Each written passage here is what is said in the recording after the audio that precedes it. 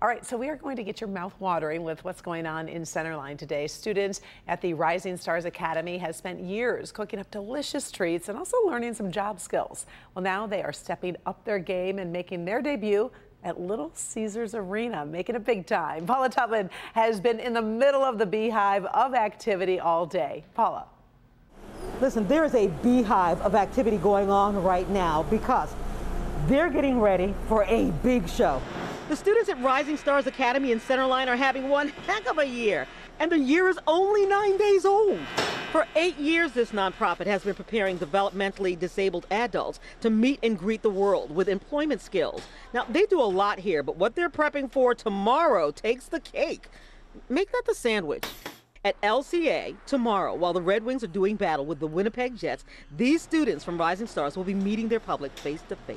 We're making all the bread here in our bakery, prepping all the meats for it, sauces, everything from scratch, and we launch tomorrow. For years, their baked goods and sauces have been making the rounds in Metro Detroit. Bread and bakery products so fresh they barely left the oven before hitting the shelves and dinner plates of some 75 restaurants. But at LCA, a kiosk, a storefront of sorts of their very own.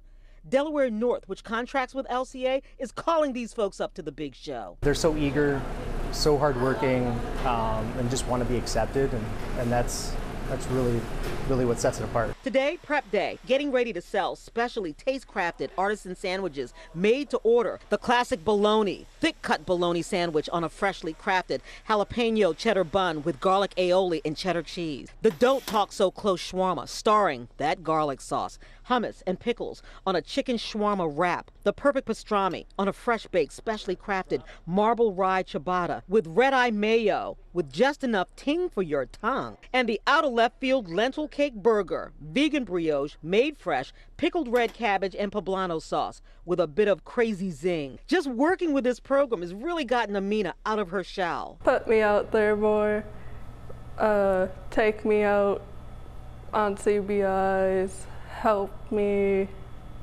public speak more. Sometimes it's important to just go out and just feel like everybody else. And I think that that's what we really strive for here at the school, is to make them feel like, you know, we can just go out, they can go out, and we're all the same people, you know? And when I asked Darwin what this experience is like for him, he gave the perfect answer. Feels like a rising star, you know?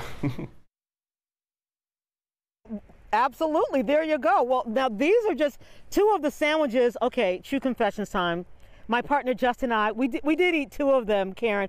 But you know what? That Don't Talk Too Close chicken shawarma, it is for real. Only eat that with good friends with breath mints. It was good, real good. They will be on the main concourse at the Detroit House for the whole month of January, longer if you like them and they like you. By the way, Karen and everybody, Happy New Year. And Justin, you got one, I got one left. The lentil cake one looked good. Did you try that one, Paula, or no? Are you stuck with the whole chicken shawarma? No, that's dinner. Okay. That's dinner. Wow, you're set. I can send it back to you if you want to try it. They're delicious. They're really good. I think they're going to do really well. It does look really good. So proud of them. I love the interviews. I love how they gained the confidence too, just in speaking with you. It was cool. All right, Paula, thanks. Have a good dinner.